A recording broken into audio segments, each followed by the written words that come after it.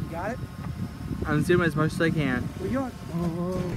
Hey guys, Tommy Drone here. This is the Force1 FPV 220 ready to fly kit. This is everything you get in this box. This kit's $450 online, and this radio right here, the 18.9, is $120 value. This is a $300 drone. The headset's a $50 headset. The battery is going to cost you between $13 and $15. And the charger is going to cost you around $40. So with everything you're getting an incredible value for $450. And what I would like the most is I wanted to get into racing and get a racing drone and FPV, and I did not know where to begin. So I like the fact that this kit had everything I needed to get started, including all the tools, which I've already misplaced. That's how it goes.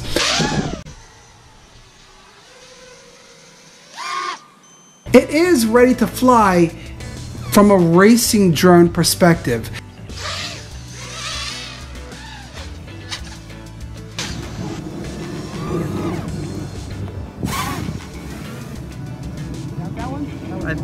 I think I pretty much did get it. It scared me for a second too. Anyone who's looking to get into the racing drone world knows you'll have to do some additional racing setups to get your drone up and ready and racing, like going on to Clean Flight and other racing software on your computer. So this kit even has all your instructions, and if you misplace your instructions, not to worry, they're also online, and I got the links to all those below. Let's see how fast it goes. Ready? That is crazy. Do I recommend this kit? I most certainly do. You got all this stuff, where do we begin? First thing you want to do, you want to charge the battery. So the kit comes with a LiPo balance charger. I've been using this for a while and been pleasantly impressed. You can choose your battery type, what kind of battery you want. And I'll hit enter, plug in the battery, and plug this in. You can just hit enter and start. And it's going to check to make sure it's hit. I hit start again.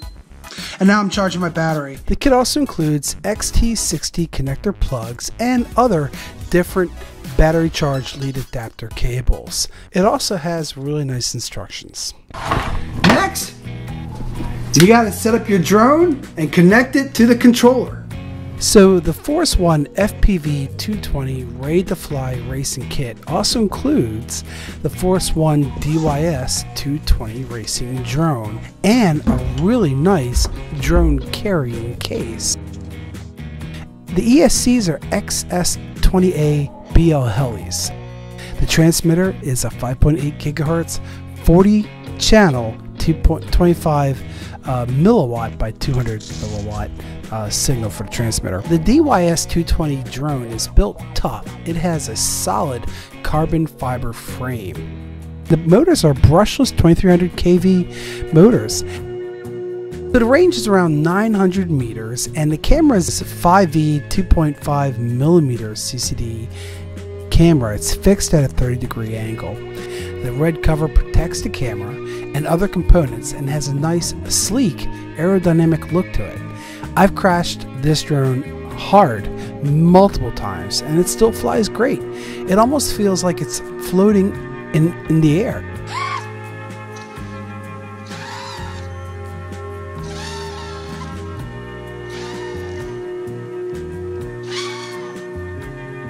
This racing kit literally has everything you would need, from tools to connectors to cleansing, even additional props, bolts, everything you need. It's all there. There's nothing that was missed. The Force1 FPV 220 ready to fly racing kit is the most complete I've ever seen. Let's see how fast it goes. Ready? That is crazy. And next we're going to install the receiver into the drone. Simply unscrew the screws with the included screwdriver. Pry apart the box surrounding the receiver unit. You just kind of pry that apart with your fingernail there. Then you're going to very carefully, very gently, you're just going to push the inside out of the box itself. And next you'll plug into the S-Bus port of the receiver with the black line on the outside. Next, you'll screw in your mushroom antenna and plug in the battery. Make sure your antenna is put on before you install the battery. and you'll notice on the receiver there's a red light. Next to the red light will be a little button. You're going to press that button and the light will turn blue. The blue means it's ready to receive the S-Bus signal. Put it inside the cap, make sure everything is inside nice and snug and tight, and close it up.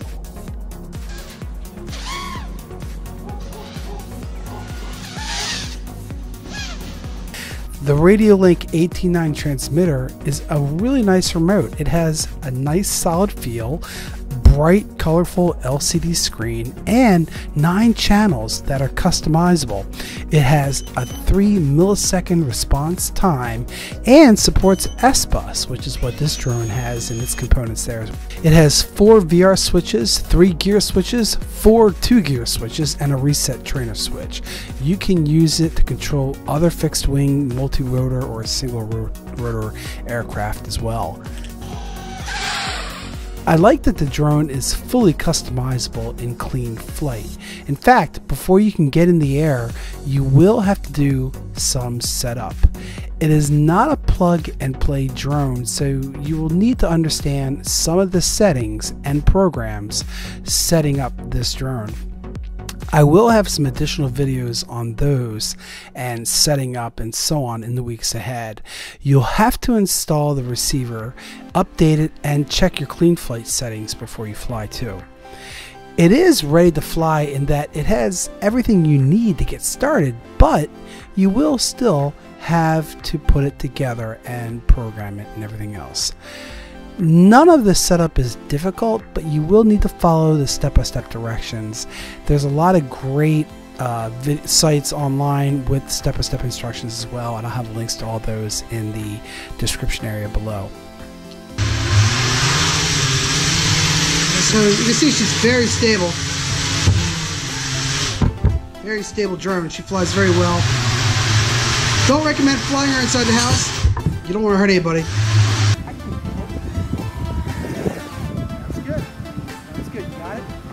I'm zooming as much as I can. Something that I did was I numbered my blades 1, 2, 3, and 4, and I can quickly identify if it's upside down because the 4 will be backwards, for example. And so if you look here on the drone, I did 1B, 2R, 3R, 4B or B4, and the reason I did that was to identify the bolt. So in this case the bolt here is black, so 1 for the blade, B for the black bolt, 2 for the second blade, and R for a red bolt, and so on. 3R for the red third blade, and then 4 for the fourth blade, and B for the black bolt. This way I can very quickly, if I'm in the field and I gotta change out my blades quickly, I don't have to sit there and study the blades and figure which one's which. I can just put it right on very easily. Basically the left front blade will be here with the R, and the rear blade will also have a R, and so where the front right will not have the R, and the front and the rear left will not have the R. So that's all you just need to know there.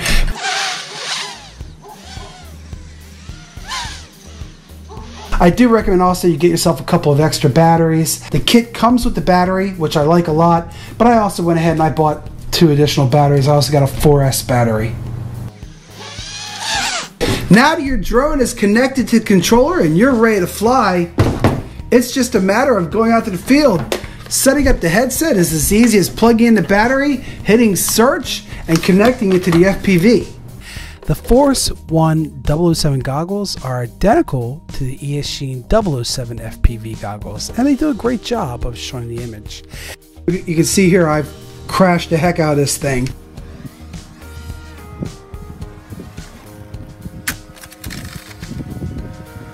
And she still flies great.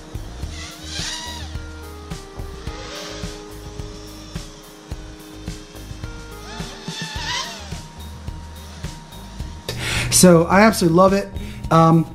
It is a racing drone.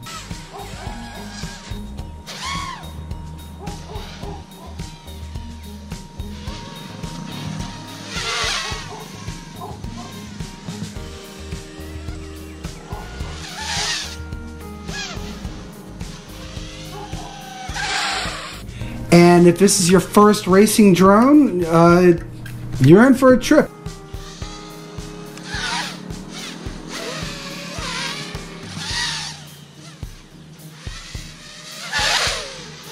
I'll say that, but the value with this is it has everything you need. So I really like this DYS220 drone. The FPV kit is fantastic because it really does have everything you need to get started. And that's what I was looking for. I wanted a racing drone kit that had everything, where I didn't have to try to guess what to do. There's a lot of videos. I have the links to all the helpful videos on my playlist. I'll call it the Force1 DYS220 Ready to Fly kit. I don't know what I'll call it, but I'm going to call it the playlist. Look for that playlist. I'll have it on my front page of my channel, so if you do get this kit.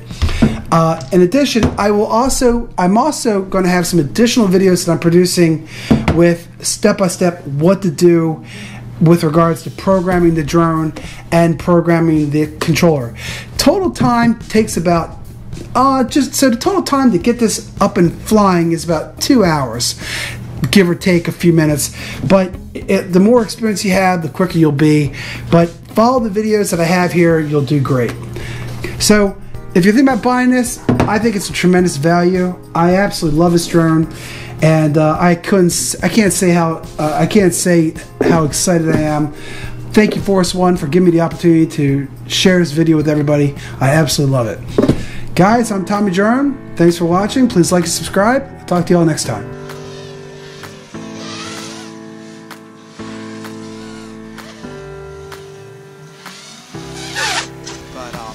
You need a big field. This field I'm at right now is nowhere near large enough to do this. Nowhere close. I just had a crash. I probably hurt the propeller. Let's get the propeller, see what it did. Let's go here. Okay.